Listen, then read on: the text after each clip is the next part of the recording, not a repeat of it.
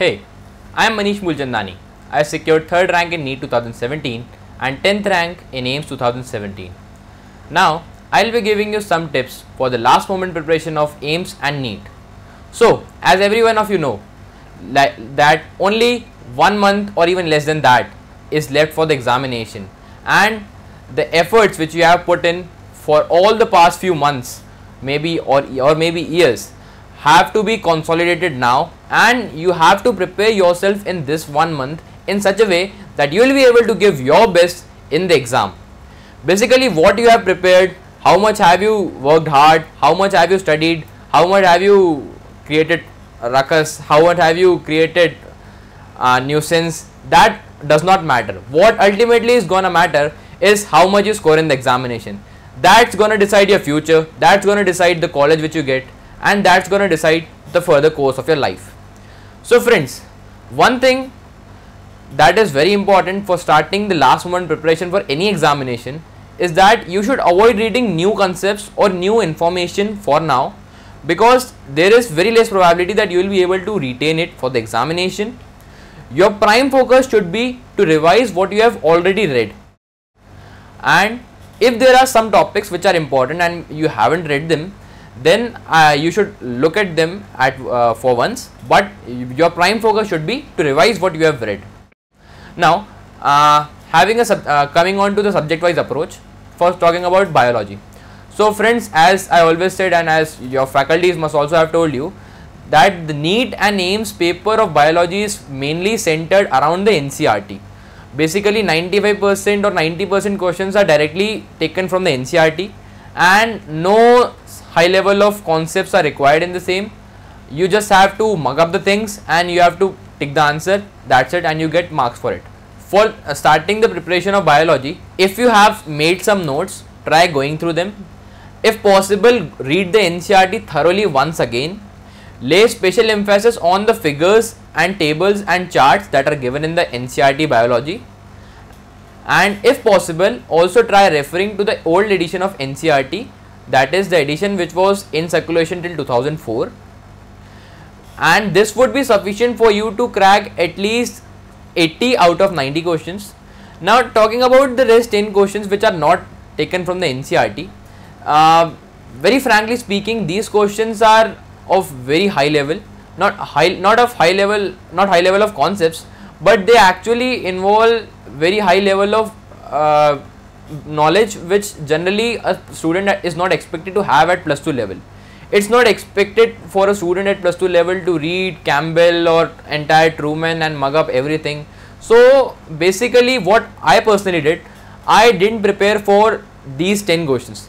My prime focus was on those 80 questions, and my target was to solve all those 80 questions that were to be asked from the NCERT correctly. If your strike rate in NCERT questions is high, then there is a high probability that you will score high. So for biology, refer the NCERT.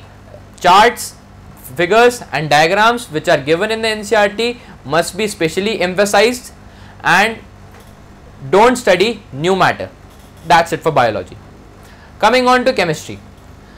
Like biology, most of the paper of chemistry in NEET is from the NCERT. So for inorganic and organic, stick to the NCERT. Don't go for facts which are taught in JEE or which are important for any other examination like JIPMER or BHU or AMU. These will not help you in scoring in NEET. You have to lay prime focus on the NCERT for organic and inorganic. Try solving a lot of problems of organic chemistry so that you do not forget the reactions in the exam, and regularly go on revising your inorganic chemistry notes in NCERT so that the facts which are very important and you should know, you do not forget them. And for physical chemistry is just like physics. So you have to first of all, if you have made a formula copy, well and good, just go through that formula copy again and again and keep on solving questions. If you have not made, refer to the handbooks of any of the coaching class like Alan or Akash. Basically the handbooks have a lot of formulas, not apart from the important ones, they also have some formulas which may not be so important from the exam point of view. So what I particularly suggest, in this 1 month you should make a formula copy of yours in physics as well as for physical chemistry, in which you have to write only the important formulas, not even the formulas which are which have been taught to you or which you have derived but are not important from exam point of view. You should avoid them. And basically your formula copy is the best way to revise, and if it's written by you, so handwritten things generally tend to stick in our memory. So I suggest that for physics and for physical chemistry, the first thing that you should do, you should make a formula copy. Apart from that, you should practice questions. The NCERT of physical chemistry is not important, especially that of class 11th is not important, but you should go through the NCERT of solutions of all the topics in class 12th organic chemistry as well as physical chemistry. That includes surface chemistry, that is a very important topic. The defects that have been dealt in detail in the NCERT are very important and must be specially emphasized on. And some listing some particular topics which are important from chemistry. You should lay focus on thermodynamics, you should lay focus on periodic table, chemical bonding, S block, P block and hydrogen. They don't ask in very much detail, only the superficial information of the same is required. P block should be read thoroughly from the NCERT. Electrochemistry, chemical kinetics, ionic and chemical equilibrium, and all topics of physical atomic structure. All topics of physical chemistry have to be studied only superficially. The numericals that will be asked in the examination would be very simple. They would be formula based. Put the value, get the answer, get marks, get rank, get score. That's it. So do not go into the details of physical chemistry. Metallurgy should be read only from the NCERT. Be thorough with GOC. The trends of acidity, basicity, nucleophilicity, electrophilicity are important from exam point of view and should be read thoroughly. Hydrocarbons, no factual information is required, only the basic reactions are important. And polymers, biomolecules and chemistry in everyday life must be read only from the NCERT, and they do not have a very high weightage, but if a question is asked from those chapter, it would be very easy, it would be only information based, and if you have read that chapter once, you will be able to solve that question correctly without any efforts. That's it for chemistry. Now coming on to physics. Now physics is the most dreaded subject of all students who are aspiring for NEET and AIIMS, or rather for the majority of students. But physics is not that difficult. Especially talking from the NEET point of view, the physics paper, the level of the physics paper is very low. Frankly speaking, if you solve the paper once by remembering all the formulas, there would be hardly a 4 or 5 questions which you won't be able to solve. Physics of NEET is simply put the value, get the answer. You have to put the value in the formula, so you have to remember the formula. And as I told, the best way to remember formulae is by making a formula copy. So as I told, for physical chemistry, you should make a formula copy for physics and go on revising it. Once you are thorough with the formulas, you should go on applying them by solving questions. And the NCERT of physics is not important from NEET point of view. So, and only a few chapters of NCERT like semiconductors should be read, and rest chapters can be skipped. Now talking from a general point of view, you should solve many question papers which have been set by different set of faculties. So you should prefer the test series of different coachings, and after you have solved the questions, you should check them, you should analyze them thoroughly, you should revise them, you should revise the mistakes which you have committed. If there is a particular question or there is a particular concept which you are doubtful about, you should go to the faculty, you should ask them, and you should clear all your doubts before the examination. And talking about the time management strategy, since it is a 720 marks paper and 180 questions will be asked in 180 minutes.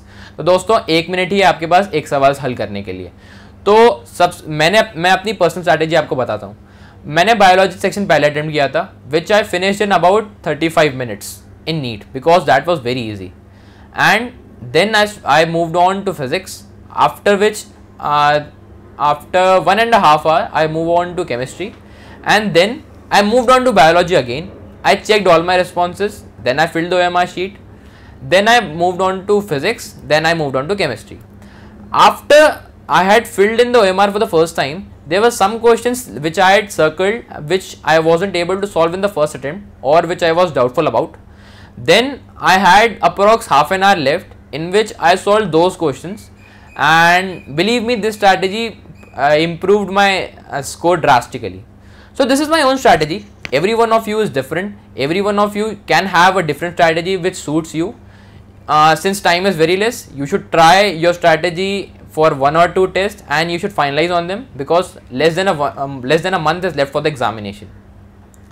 In the last week, you should only focus on the short notes and the formula copy which you have made, and for the last 2-3 days you should not focus on studying. You should focus on staying relaxed.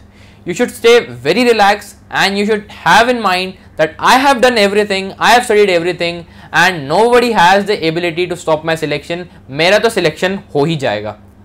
इसी mindset के साथ exam में जाइए. Exam में यदि आप tension से जाएंगे, एंजाइटी में जाएंगे, तो डेफिनेटली आपका स्कोर अफेक्ट होगा, आपके परफॉर्मेंस अफेक्ट होगी, आपकी रैंक अफेक्ट होगी और आपकी मेहनत का आपको फल नहीं मिल पाएगा. तो इसीलिए at this moment stay relax, be comfortable and just stick to the basics. No extra information required. Just revise what you have read and you will definitely rock. Best of luck. Thank you.